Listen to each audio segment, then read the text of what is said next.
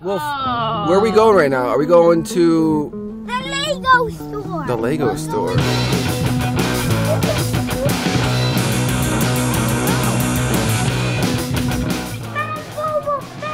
look at it comes with...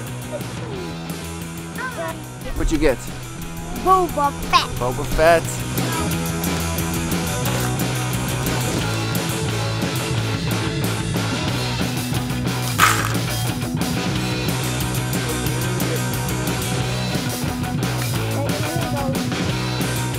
There it is. Boba the Fett.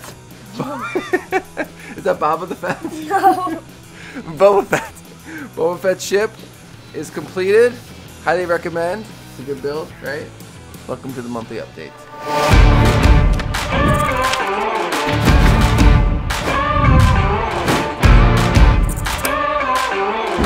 I love Lego, if you couldn't tell. So what makes February a great month, despite it being probably the coldest and snowiest month, at least here in Chicago, is that it's my son's birthday and we get to buy Lego. Lots of it. Not lots of it. We get to buy Lego and build Lego. It's so much fun. All right, well, let's talk about projects we did in February. We get to work with Mundelein Seminary on a really awesome and unique video. So doctors, when they're going through their school and training, they go through a simulation process.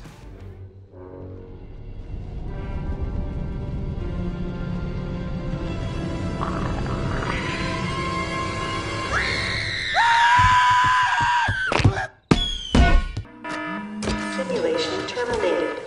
Simulation terminated. Simulation. Which allows them to work with trained actors in a controlled environment in scenarios that they'll be presented with. And it's a really safe space for them to learn and grow and know how to speak and talk in these really high pressure situations. Well, priests, there are spiritual doctors, and Mundelein Seminary does something very similar because priests are in situations like doctors, in hospitals, patients that are dying or close to death, or family members that experienced death, or just any sort of tragic or traumatic experience. And you'll see in the video that these priests, they talk about the experience of it and how valuable it is for them. Because despite it not being real, if it appears real, they act real and the experience feels real to them. It's just a way for them to grow and learn to really be the best priest that they can.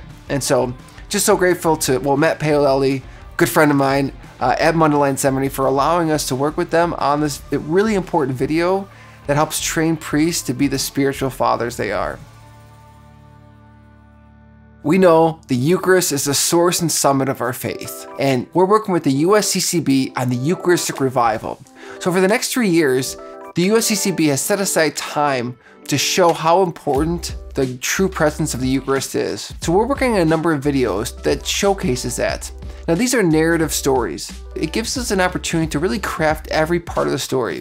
Where in documentary, we show up with cameras and just capture things as best as we can. Narrative, we're able to touch every part of it you see on screen and be very intentional about that. So everything to the location, like in this, we had to go to, we wanted like a high-rise office setting. So we found a space that wasn't an office, but we made it an office, and we got to craft every detail that we saw in there. Things that made it feel like a real, true working environment.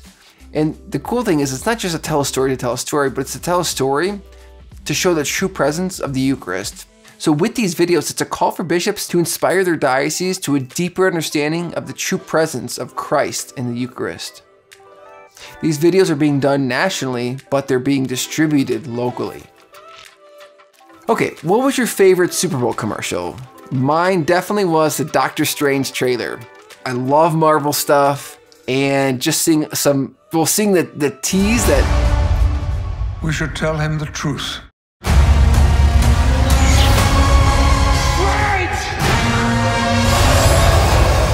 The X-Men might be introduced with Professor Xavier was like, all right, I'm on board with this. So we'll see where the movie goes. But anyways, let's talk about football. Well, really, let's talk about the chaplains of the NFL, a Catholic priest that's there to serve the team. These NFL chaplains have really inspiring stories. Oftentimes they had a desire to be in the NFL or to play football professionally, but God called them to something else in their lives and they were obedient to that call. But God has a funny way of working because he'll often call them back And so some of these who had a desire to play or coach football, then became a priest, then were on teams that won the Super Bowl and have Super Bowl rings. And so it's like, all right, you know, for a priest to have a Super Bowl ring is a pretty incredible and not very common whatsoever. So if you like football and you like Jesus, you should definitely check these out. We did them on the Tampa Bay Bucks. We did them on the Colts. Oh, come on, Reggie. I told you to run a button hook. I did, Leslie. Okay, I guess you would know. And also the Kansas City Chiefs with our good friend Harrison Buttkicker. Butker, but if you follow him on Instagram, his Instagram handle is Buttkicker. Awesome guy, another great, very strong Catholic, and probably the best kicker in the NFL. I digress. These NFL chaplain videos are really fun, really inspiring, and if you like football, you gotta check them out. All right, that's been February. Lent's around the corner. Do you know what you're giving up? I still don't. I usually figure it out the morning of Ash Wednesday. Are you the person that gives something up or adds something to? Maybe you're both. I'm trying to do something that maybe just adds something too. So until next month, we'll be praying for you. We'll probably still be in Lent. Lent's all the way. We don't got Easter till April this year. Join the Poco Poco, this Lenten journey they're going through, Born of Fire, a really great book that they just put out through Blessed Is She. So pick up a copy of that book, read it, listen to Poco Poco podcast, and have an amazing Lent. The Lego store? Oh gosh. My poor camera. This is my first time vlogging. A line. I'll show you the Mandalorian. Mandalorian's my favorite.